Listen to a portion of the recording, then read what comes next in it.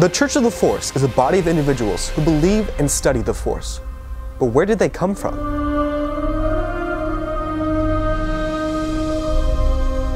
Hello Star Wars fans, my name is Joe Robinson and this is day 8 of the 16-day video countdown to Rogue One. The Church of the Force was a group of loosely affiliated individuals who spread across the galaxy. The commonality between all the different churches is that they respected the Jedi and worshipped the Force and the power that came from it. However, when Emperor Palpatine transformed the Galactic Republic into the Galactic Empire at the end of the Clone Wars, he orchestrated the near-complete annihilation of the Jedi Order, and with it he banned all from the study and worship of the Force, and made it treason to disobey his decree.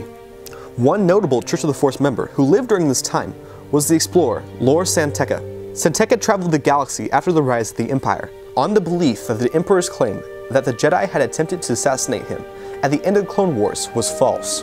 Many believers in the Force sought him out through the Empire's reign, wishing to share in his knowledge and join his gathering of believers. On the sacred desert moon Jeddah, an ancient Jedi temple, the Temple of Wills, sat, pointing heavenward in one of Jeddah's most notable settlements, the Holy City.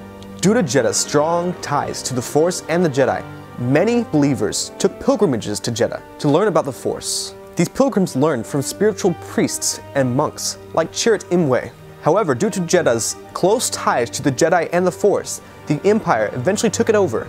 The Empire occupied the moon in order to gain access to the giant kyber crystals underneath its surface. In Jeddah's holy city alone, churchgoers were able to continue to believe and worship the Force, if only because a majority of the people there believed in the Force. Instead of destroying the entire church, the Empire allowed it, and put stormtroopers in the streets to make sure there was order and imperial control was maintained. However, some worshippers of the Force, like the villagers of Lor San Tekka's Tuanul Church village on the planet of Jakku, were not pacifists. They took up arms against the Empire and formed a rebellion.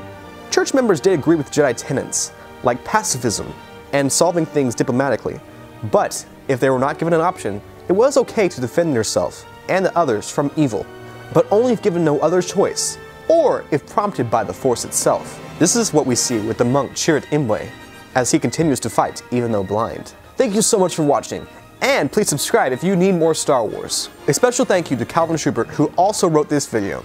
Be sure to check out his Twitter and all his work on Wikipedia. And as always, may the Force be with you.